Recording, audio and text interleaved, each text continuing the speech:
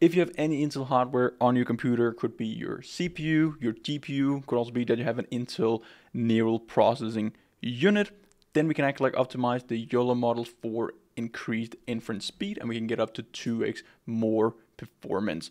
So we're basically just getting a 2 times faster model by using the OpenVINO framework for exporting our model into an optimized framework specifically optimized for the hardware that it's running on. So let's just jump straight into the Ultralytics documentation. If you go inside the integrations tab, we have all these different integrations that integrate with Ultralytics, and again, it's just a few lines of code that you need to run, and you have everything running.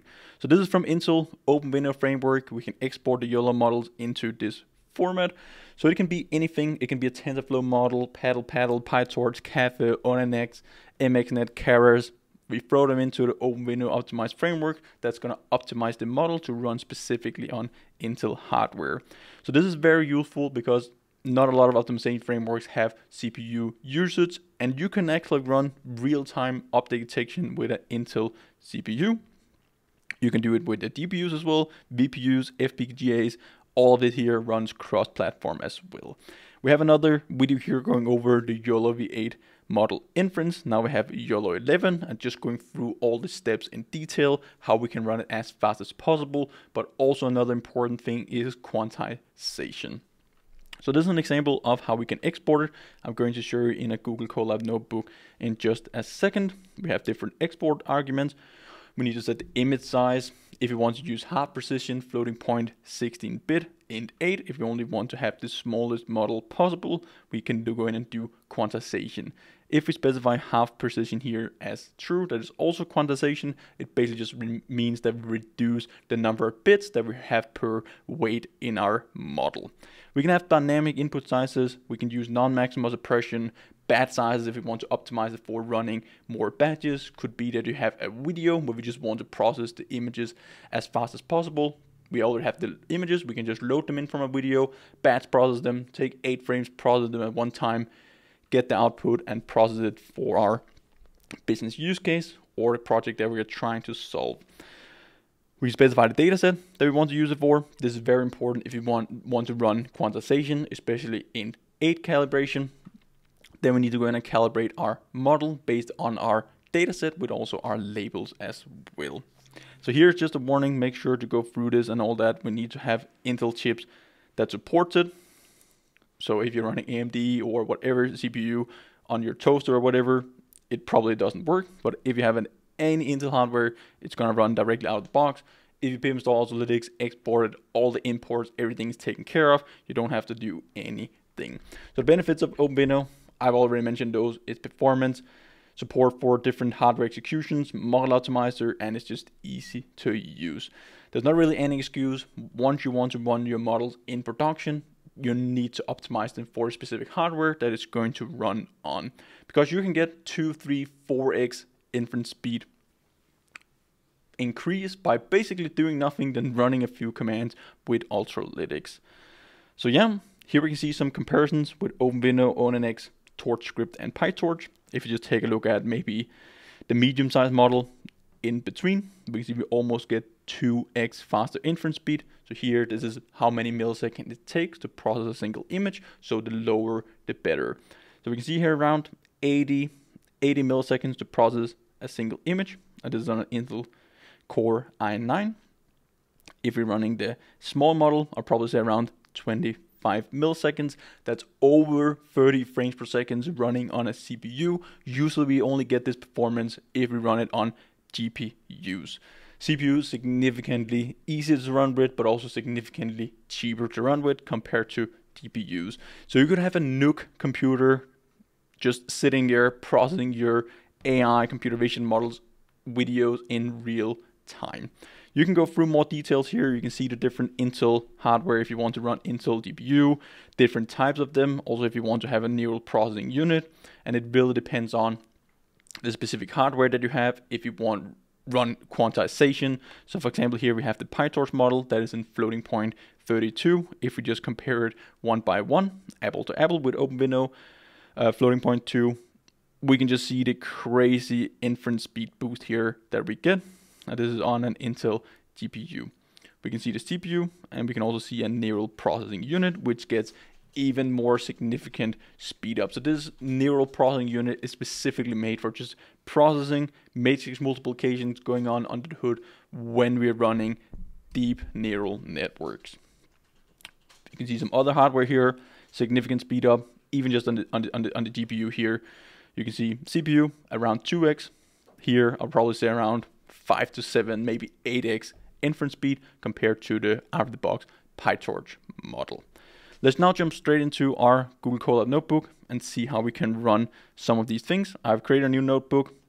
I've just pip installed Ultralytics. This is everything that you have to do. And then we can run this OpenVINO formatting.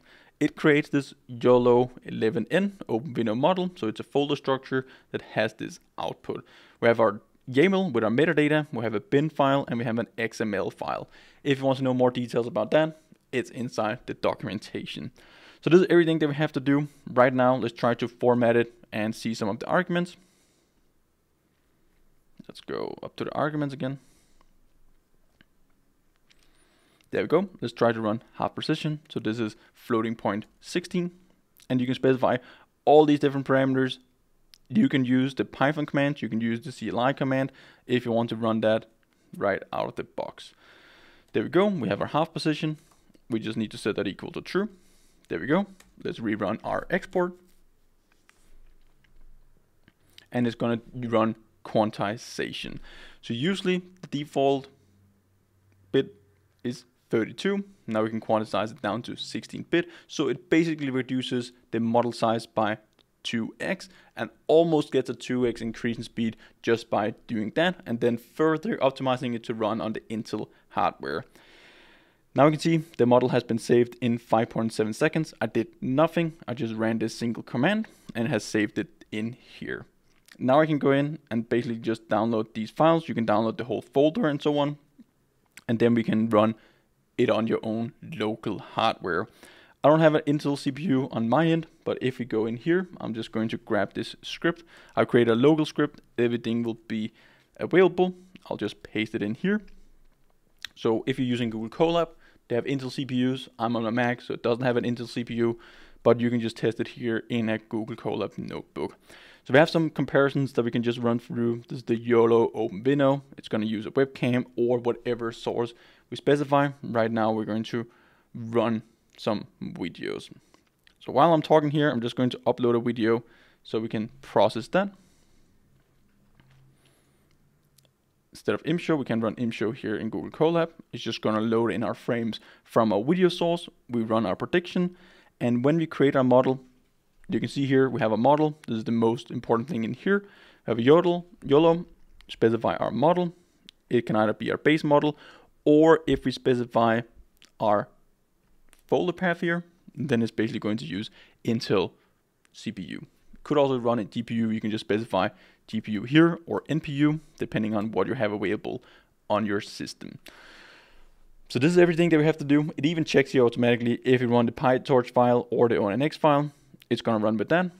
If none of those are available, it will run here with the folder. So all I have to do is basically just drop in my model. We copy paste the folder path. There we go. We have our video file that we're going to process. I just upload it here. We should be able to run it. It will open up a video, set up our model.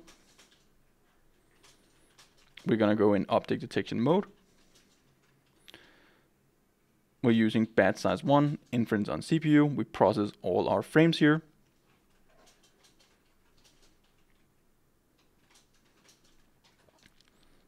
And this is the model that we're specifying. So it's going to run with this hardware. And it should be done generating in just a second. It will generate an output file. We can take a look at the results. If you run it local, you'll see the detections running at the same time. And that's pretty much it. We can then go in and take a look at the different comparisons. I already have a video which has been processed where we can see the side-by-side comparisons. So if I just run it here, we can just pause it at any point. On the top left side, we have the PyTorch model, floating point 32. We have our ONNX model. It's slightly faster. or at least in some cases it can be slightly faster, not in this exact frame here that I paused it. Sometimes it's faster, sometimes it's a bit slower. Looks like on this hardware it's generally a bit slower.